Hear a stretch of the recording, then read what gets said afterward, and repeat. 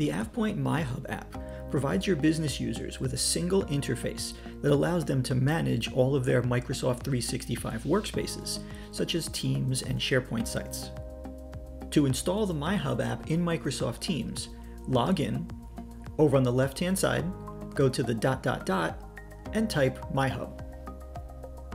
Click MyHub, and then click Add. Once the app loads, up at the top, click on the Home tab, and then click Sign in with Microsoft 365.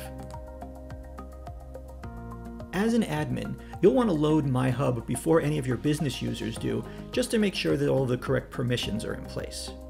To do that, in this screen, over on the right, click Go to App Consent. Click the administrative account you're logged in with. Review the permissions, and then down at the bottom, click Accept. If you are an existing AvePoint Cloud customer, this screen will not appear.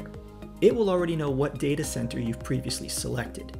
But if you're a standalone customer who's loading up MyHub, essentially the first AvePoint Cloud product that you're trying, click the drop-down arrow and pick an appropriate data center.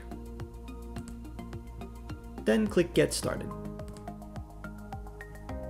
This may take a little bit of time.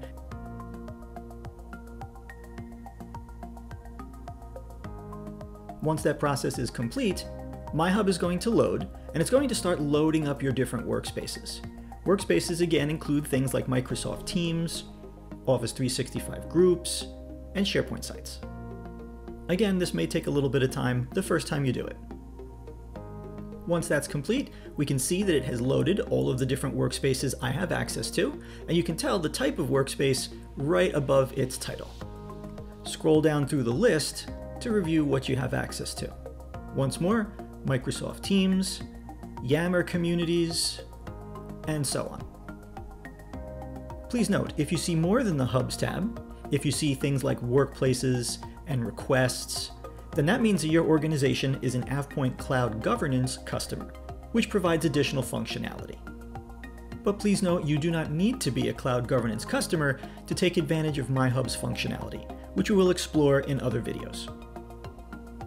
Thanks for watching this short video on how to add MyHub as a standalone app in Microsoft Teams.